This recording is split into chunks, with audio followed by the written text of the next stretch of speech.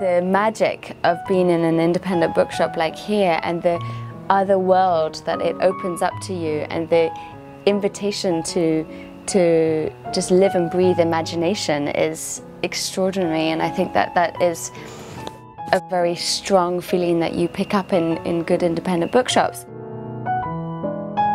The object of the book is so exquisite and beautiful, and we're really focusing on hand-picking our books here so that you have everything from that. It's the best edition of its kind, it's the most beautiful one, as well as the content is great. My name is Sylvia Whitman, and we are at Shakespeare & Company in Paris.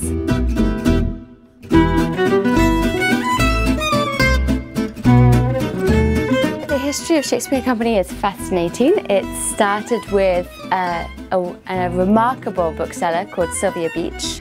She arrived in Paris in 1916, and she opened an Anglophone bookshop called Shakespeare & Company. Her bookshop basically became a centre for Anglophone writers and a kind of exchange between French and Anglophone literature. And my father, George Whitman, who had already a bookshop in Boston, he came on the GI Bill, and he was in Paris in the late 40s, and he was here with all the kind of beatniks, all the beat poets, in particular Lawrence Ferlinghetti. And George found this incredible space. The building we're in is 17th century, and it was originally a monastery, part of Notre Dame, which is probably one of the reasons why we sell so many copies of The Hunchback of Notre Dame.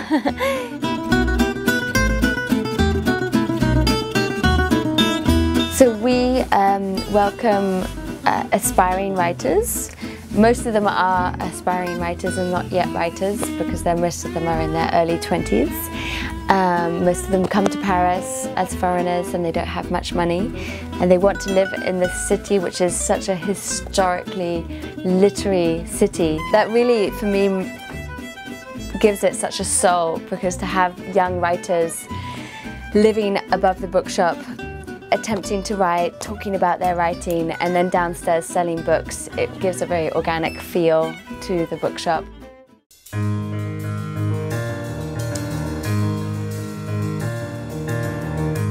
In the future, I think that we want to, we feel that coffee and books go so well together, so we need a cafe. We really want to have a kind of underground cinema. And also, so basically just crossing the different paths of the arts, having an exhibition space, all of that feels like what we need to do, because we already have so many different artists and coming through the bookshop that it just kind of embraces that idea.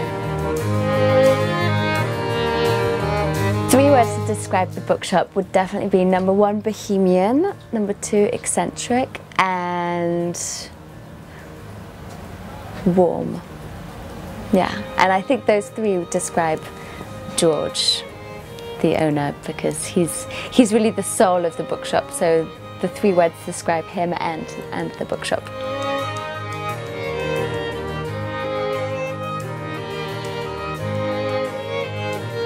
I like picking up the object. I like the weight of it. I like looking at the book cover. I like the sensation of opening a book, and it feels like, there are a lot of writers that have said that their library is their friends. They're surrounded by their friends, and I really feel that about the bookshop, and it feels that those books are your friends and your family as well.